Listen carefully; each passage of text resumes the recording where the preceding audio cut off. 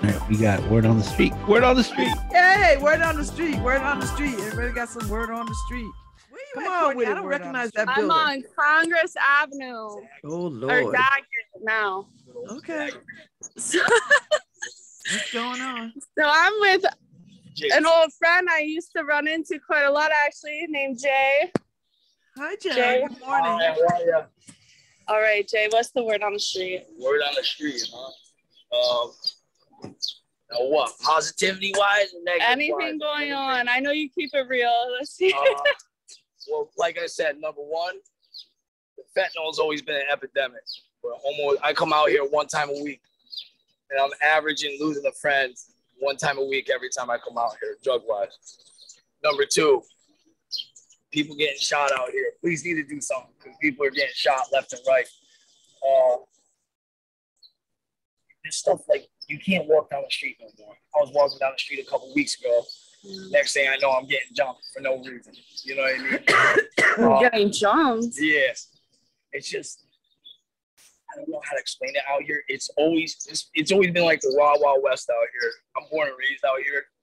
But nowadays, one thing being homeless, I was homeless for almost 10 years, but one thing it taught me is life is beyond cheap. Life is beyond cheap. I've seen people bump shoulders out here and turn around and get their head blown off.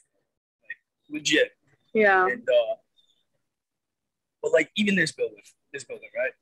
I remember when this was actually occupied, it was just for Yale students that were in the arts, right? This thing has been abandoned. I can't even tell you how many years. But the thing that gets me going is I still know everybody that's out in the street homeless and stuff. Imagine if they renovated this, how many rooms they could put people up in, stuff like that. It's just. And the irony is in this spot. It's a horrible spot, I'm not gonna lie. But once I pulled myself out, like a little catch up on me. I was homeless 10 years out here. Used to sleep in bandos. I mean, just to eat, going in dumpsters, you know what I mean? Dunkin' Donuts, Panera Bread, just to eat. Yeah. It's sadly, it's like kill or be killed. And what have you been up to lately? Because I know now you've been doing good. Yep, just had my first kid.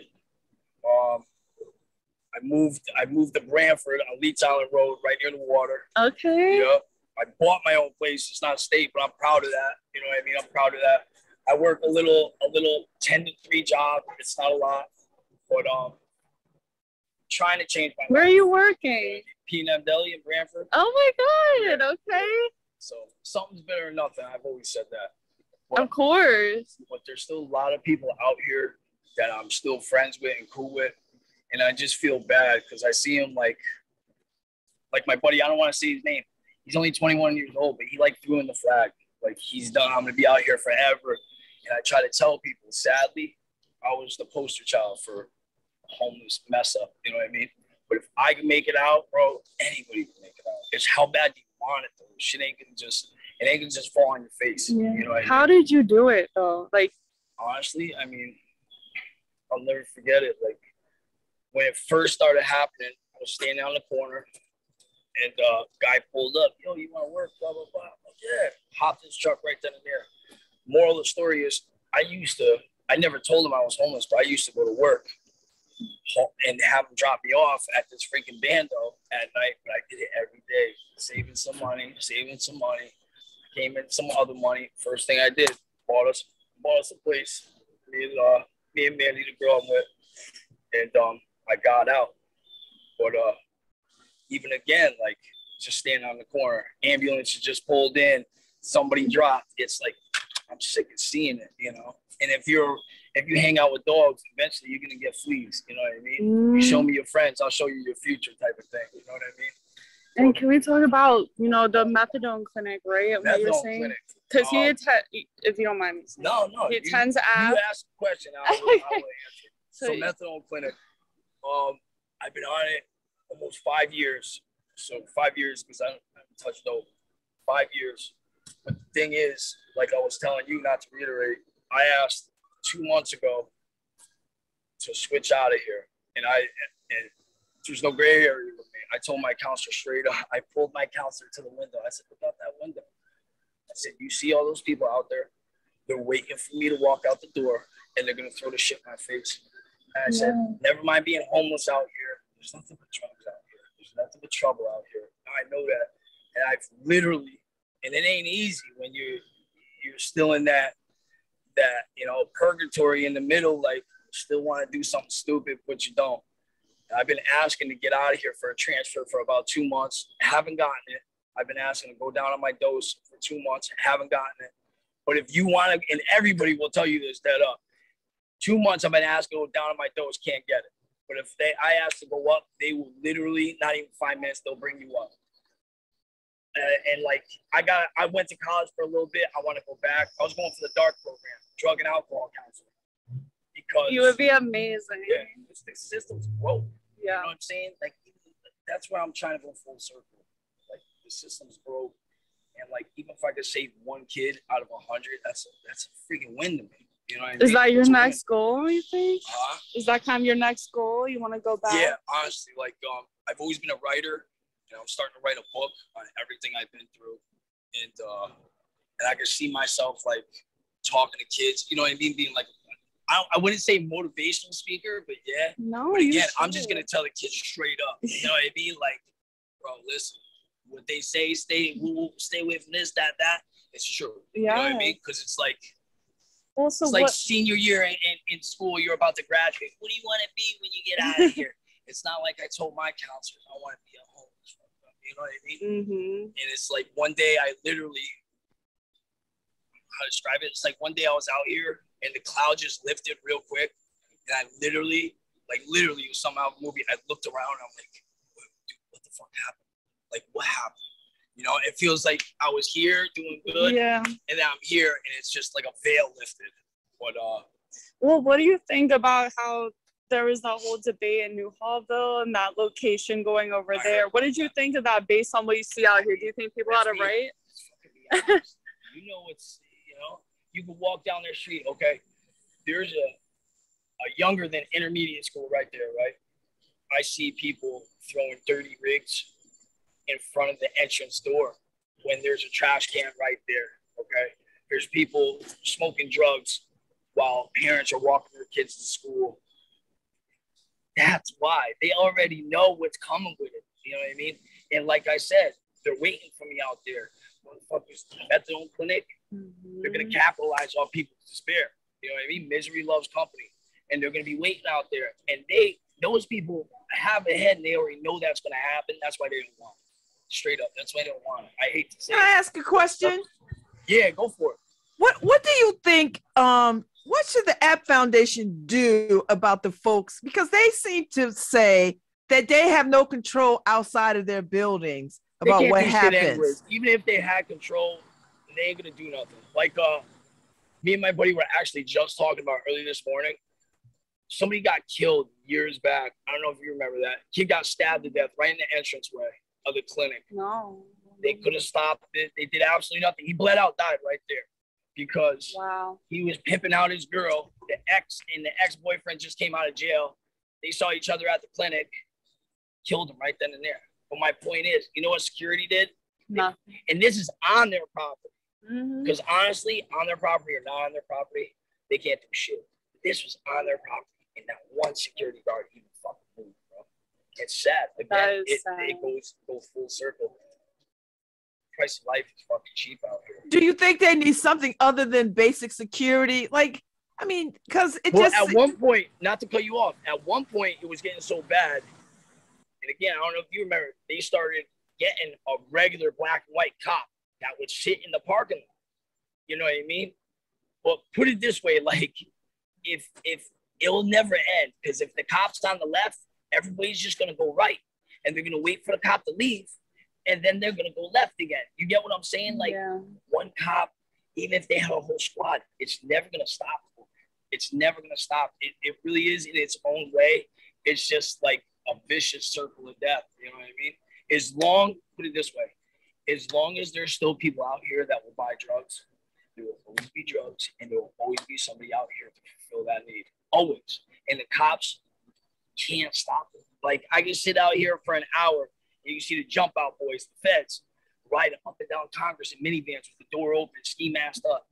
they'll catch this, and that person. But guess what? They catch 3 people. There's 4 people waiting to fill that spot, man. Just like anything, just like a baseball team, just like a dictatorship. You know what I mean? We take down Saddam Hussein. There's 3 people waiting to take his spot. It's that vicious circle of life. You know what I mean? Yeah. But, it's sad. It's sad in its own way because again, like I have Born in New Haven tattooed on my back. I'm from here, and it's fucking sad. I mean, do people like go into it seriously thinking like this place is gonna help me change? I did. But there's also people that go up on their dose or just go there. Like I remember when I first signed up. It's good. Oh, you're on methadone? I said, yeah, I just signed up. She's like, yeah, man, I get you fucked up. I'm like, what? But then it clicked. Like, there's people that are going just to get lit up. And again, I wouldn't say the system's broken on that. It's just people, I guess, exploitation in its own way. You know what I mean? Yeah. But I would probably say, honestly, like 8 out of 10 people that go in there are doing it just to get fucked up or to sell their shit. You know what I mean?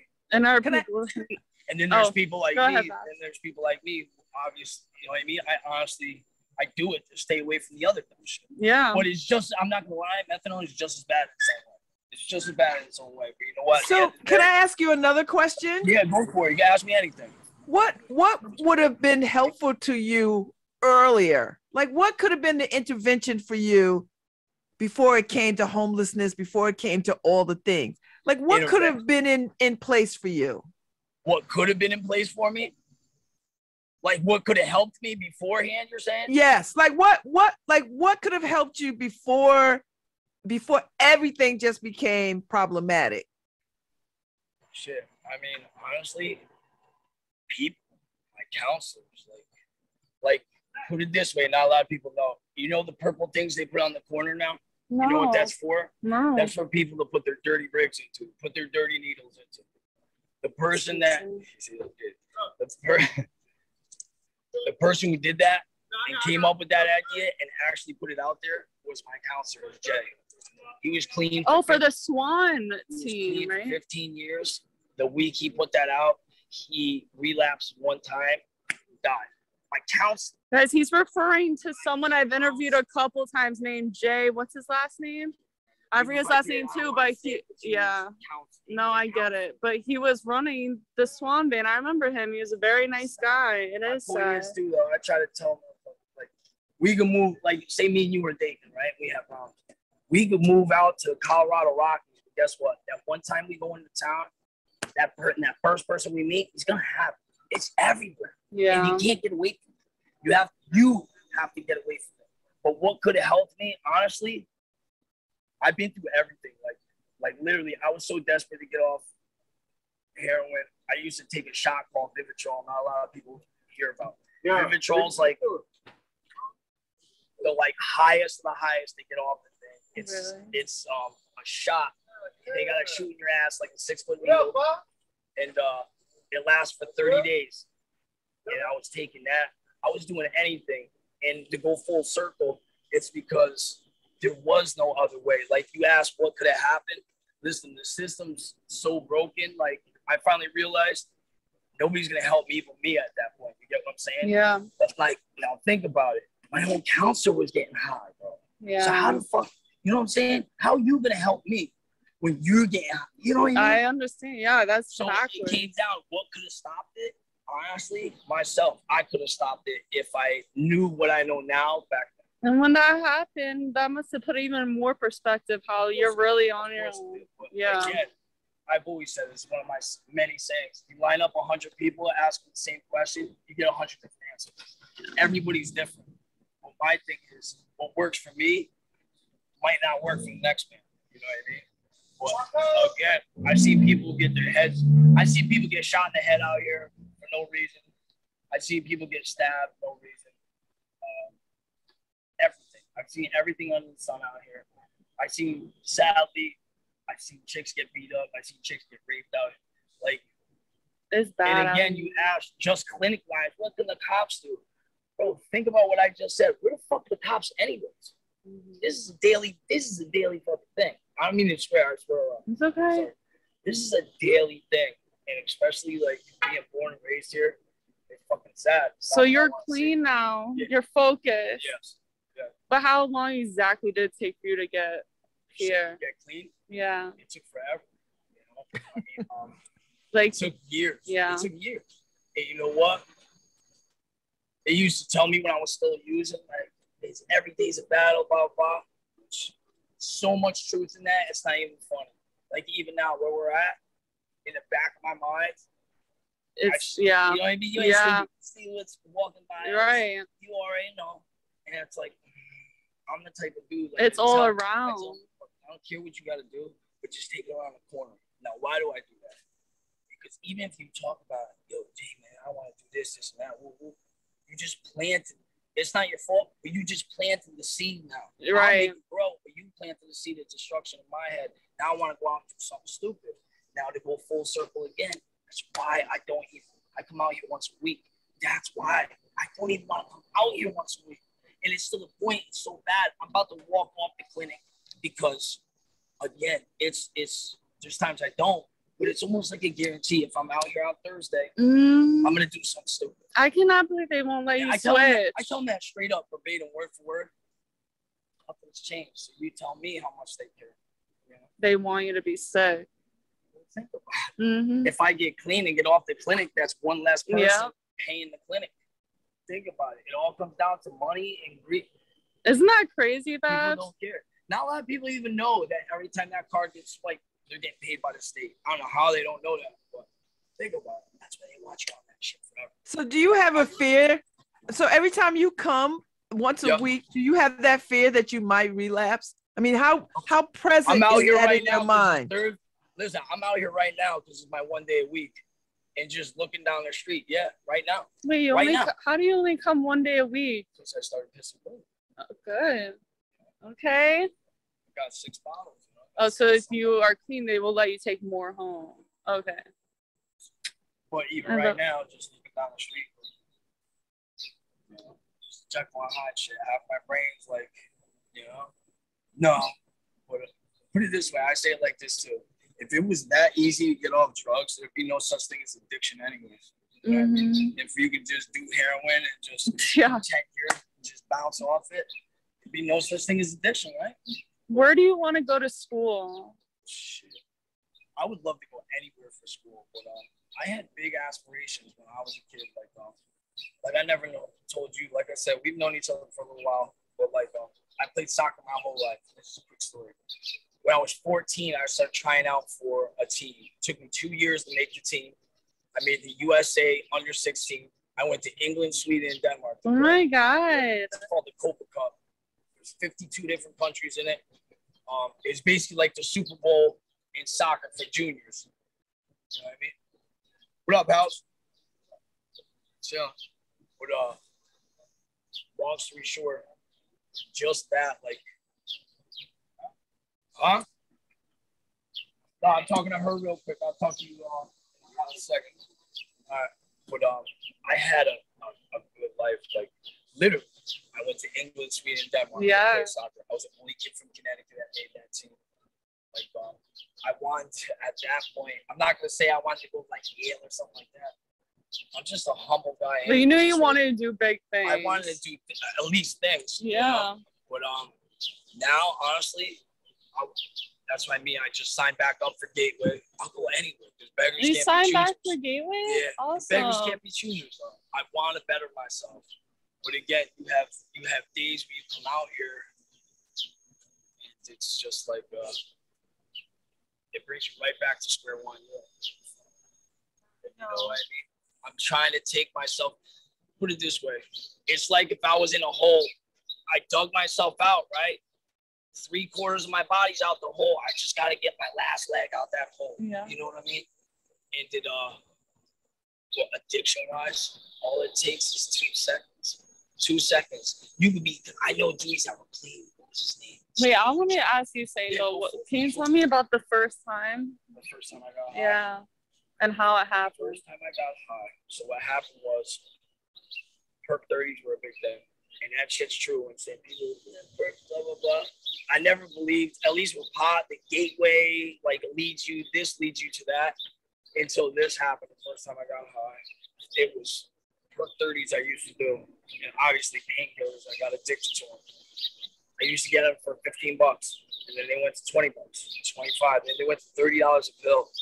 And I'm like, holy shit, bro, I can't afford it. This was around here? It was I was living in East Haven. Okay. But it's everywhere. You know what I mean? How old were you? I was young. I don't even want to say how young. I was young because I'm embarrassed. No, it's okay. Short, you know who put heroin in front of me for my first time? My best friend. Yo, do this. Because I was the last one out of the group. I was the oldest in the group, but I was the last one out of the group to touch diesel. Because I've seen what it did to my brother and blah, blah, blah. It was my best friend. Like they say in The Godfather, it's the ones closest to you that are going to get you. I think about that too. I play on that like, damn, my best friend was the one that put me. But granted, nobody put a gun in my head. I could have said no. You know what I mean? I could have easily said no. But it was someone you trusted. And somebody I trusted. And it's just sadly, I hate to say it, but that shit is, it's so strong. Like, it's got you. It's got you from the jump. I don't give a shit what anybody says. The second you do that and you feel that fucking high, and you come down, you're like, yo, I want to get there again. It's over. It's got you. It's got you. It's fucking got you. And misery loves company. And that's like misery in a fucking pill. You know what I mean? But the thing that gets me again, that's why I'm going to be a counselor. Because it's like, if they know that, the FDA and all that shit, why haven't they tried to change it? You know what I mean? Like, put it this way. When I used to do perk 30s, crush them up and stuff. Why haven't they tried to make them like anti-snip? You get what I'm saying? Like, there's so many fucking different things they could do, avenues they can at least explore. They don't want, I don't know what it is. I can't really, because it might be something else. But you get the gist of what I'm saying. I do. There's always another option to change it for the better or for the worse. But nothing's getting fucking changed. You know? Like, even me, I'll never forget it because I've been through a lot. A dude came up to me one time after lunch.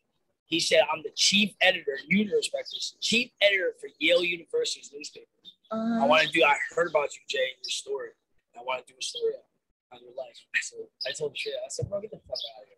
Because I'm thinking to myself, Yale University, where some presidents came out of, and all the people this dude wants to come. Get my story, fuck out of here. So I'm sleeping under a fucking bridge. I'll never forget it, hand to God. It's like 10 o'clock at night, and this dude rolls up on me. I actually pulled a knife out on him because I thought he was trying to rob me. It's that fucking guy. And you know what? The Yale guy? He did a story on my life. Oh my God. Right, but you know what I did at that time? I told him nothing but the truth like this. Yeah. But at the same point in time, I saw myself almost like an advocate. Because I show people the story all the time. Look, it's already up there. Watch. First thing that pops up, taking it to the streets, fighting for food, housing, and health. Oh my God. I'm that serious. Look at this. You know, so how did that make you feel? Jason and Mandy request to use Jason, a 33-year-old living on the streets of New Haven, was sitting under an overhang trying to stay out the rain. When his phone was finally charged, I was checking voicemails for housing, jobs. There's a quote from me. Worst thing about the rain is once you're wet, you're done. Jason so you said. ended up doing it. Yeah. What changed your mind? Because like I wanted to advocate and really tell them how bad it is.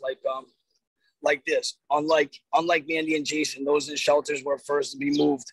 Blah blah blah. Says why I don't go in the shelter. You know why? Because I personally found out there's dudes that weren't even homeless, but we're going shelter to shelter, just waiting for dudes to fall asleep to steal their shit. And it says, where can we go? The overflow shelters. This is a quote from me. The overflow shelter is not even open, Jason said. For now, their two are sleeping in an abandoned building, me and my pregnant girl, sleeping in an abandoned building. At night, Jason, me, takes off his clothes, peeling his shirt, overcoat, and hoodie on the ground with blankets, creating a makeshift bed for Mandy. I used to do that every night for my girl. But where were you? Which street? Abandoned houses. I mean, I was over here. We used to call it Big Blue. There was 2 abandoned houses over there. And then once they boarded up the house, they had an abandoned Cadillac that used to be in the back. I used to sleep in there until I got no beef with somebody out here, and they poured gasoline on everything I owned. So I had to, I lost everything. And how long have you and Mandy been together now? almost 3 years now. And how is the baby? How old? Yeah. She's almost 2. She's almost 2. Courtney, hold that thought right quick. Okay. You're listening to Love Babs Love Talk on WNHH LP 103.5 FM, your home for community radio. You're listening to Word on the Street. Okay, go ahead, Courtney. Well, I guess to wrap it up here, I mean, tell me, I guess, any last words or any message you have for someone else? To anybody that's going to see this, honestly, don't be a fucker. Don't be stupid. If something inside you is telling you, don't take that fucking ride. Don't talk to this dude. He's shady. Don't take that pill. Honestly, again, I hate to say it. See dudes hollering at me. Everybody knows me out here. Sadly, even at 35, I was the poster child for homeless fuckers almost 10 years. But honestly, enjoy life, live your life. People think living life is you're from the hill, staying in the hill and going to get something to eat. I'm talking about living life, like saving money, go to fucking Switzerland, go see the world. You know what I mean? I finally get that now. But and another thing, life is cheap, and you never know when your last moment is. We can hang up right now across the street and get backed by a car. Life is cheap, but honestly, whatever you're gonna do, just do it right. Don't be a screw up. Like I said, my senior year of high school, it's not like, oh, what do you want to be when you get out of here, Jay? I want to be a homeless fucking drug addict. That's not what I want. You know? But just, if you're on the right path, stay on that fucking path. Like I'm telling you, the streets, I wouldn't wish it on my worst enemy out here because it's fucking brutal. Yeah. It really is brutal. But at the same point in time, there's so much that could be done to help the situation and maybe rectify some wrongs. But it takes a lot from a lot of different people, and not everybody's putting in the time and the strength they can. But, well, I can't wait to write this follow-up. Like, we have the Yale one out, but now we have the one where you're doing good. And when do you have work? Today? Not today. Okay. Not today. So I got Thursdays off. All right. I'm looking for another job too. It's not enough. I want to work. Yeah. Especially support your daughter and all that, right? She's everything. Well, I so appreciate your time. Yeah, and no your problem. realness, because I think you represent. Isn't he so real? That's why I love it. Well, we never get to hear from people who going through it, right? So, I mean, it's honest to God, a real person that we could talk to and see what their life is like. So well, I appreciate you sharing. I can give you a contact number for myself. So if you guys ever want another dose of reality, I love it. Thank you, Courtney. This was amazing. The best interview yet. Thank you. This was amazing. Thank you.